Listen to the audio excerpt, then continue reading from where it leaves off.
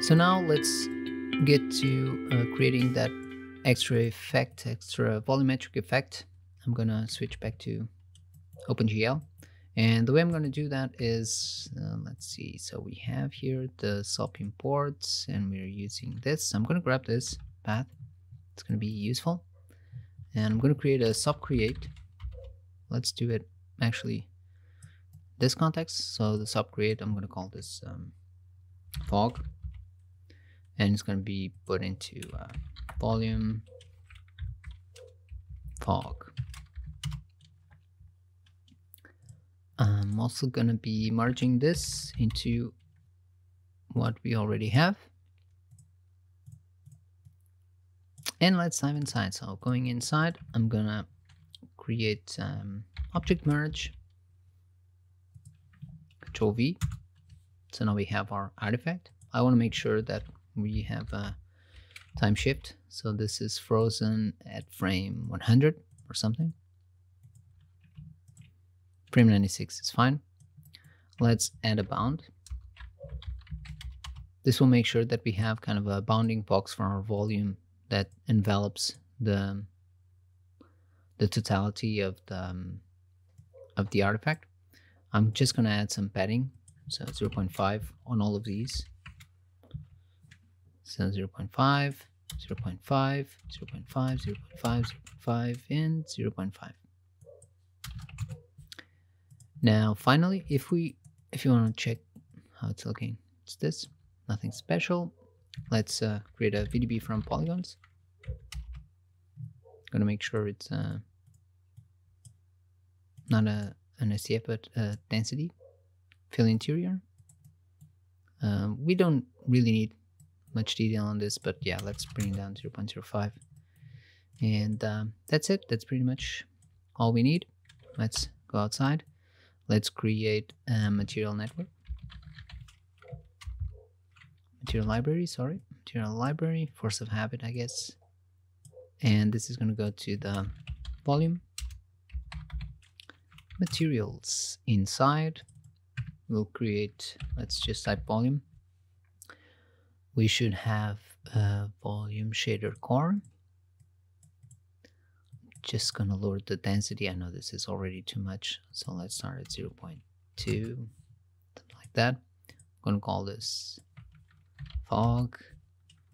Go outside and let's assign material.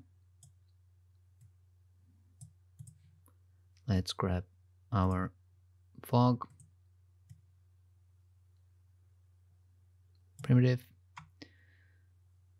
And we should also have here the material library, volume, materials. We should have a materials section here, but we don't.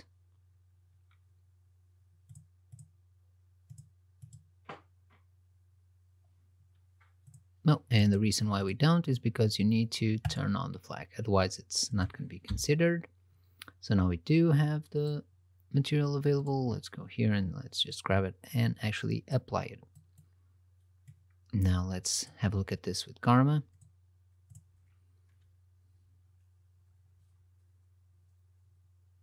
Okay, we have our cool volumetric effect with some volumetric shadows also being applied to it.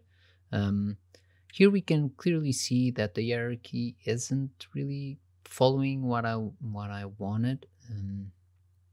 As you can see, the volumetric shadows are being more obvious on the light source from above, the spotlight we created.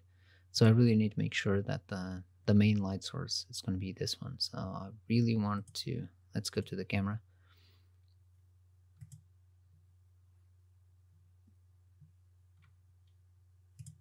Go to camera. So yeah. Let's just try to fine tune it. This is somewhat demanding. I'm going to switch to OpenGL, Shift R on the viewport, just to try and make it faster. So the spot, I'm going to lower the intensity of the spotlight to like 4 or 5. And I'm going to try and increase the intensity of the core Instead of using an emissive value of 20, let's try 40. Let's go up. And what else? Here on the material for the fog, I'm gonna lower the density a bit, 0.1. You can play with the scattering phase. I'm gonna try with -0.2. So this basically controls how the light is scattered inside the volume. Because we're not doing any bouncing of light inside the volume, this may not be all that relevant. I think from the test that I did, this actually seemed to have some effect. So if it's positive, the light is going to be scattered forward. If it's negative, the light is going to be scattered backward. If it's -1, it's completely backwards. 1, completely forward. 0, it's going to be kind of completely random. So I'm going to put it at -0.2. And I think that was giving an interesting result. Next, yeah, let's have a look at how this is going. So now we definitely have less light coming from above. That's pretty obvious.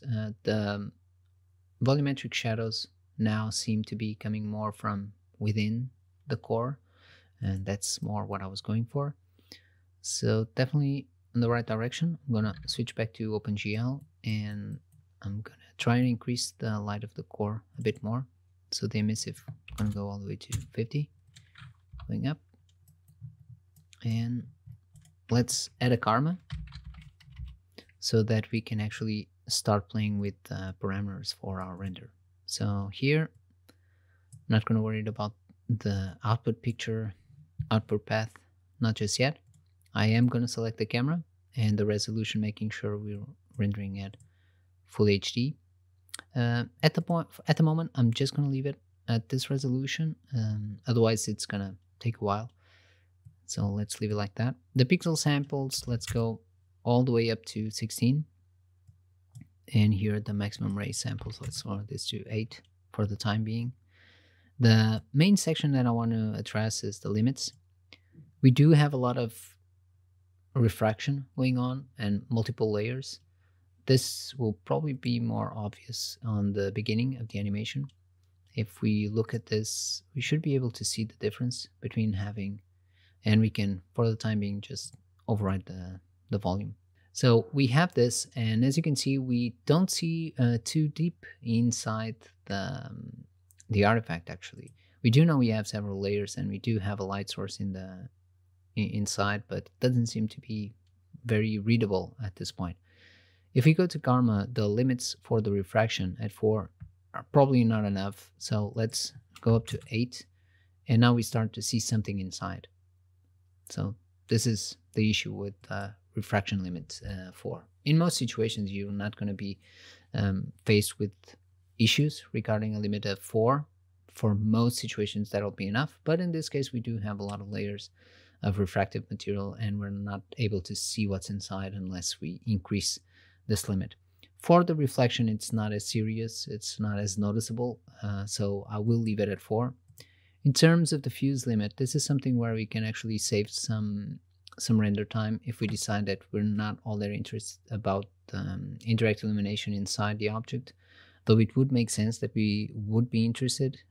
Otherwise, it'll get too dark.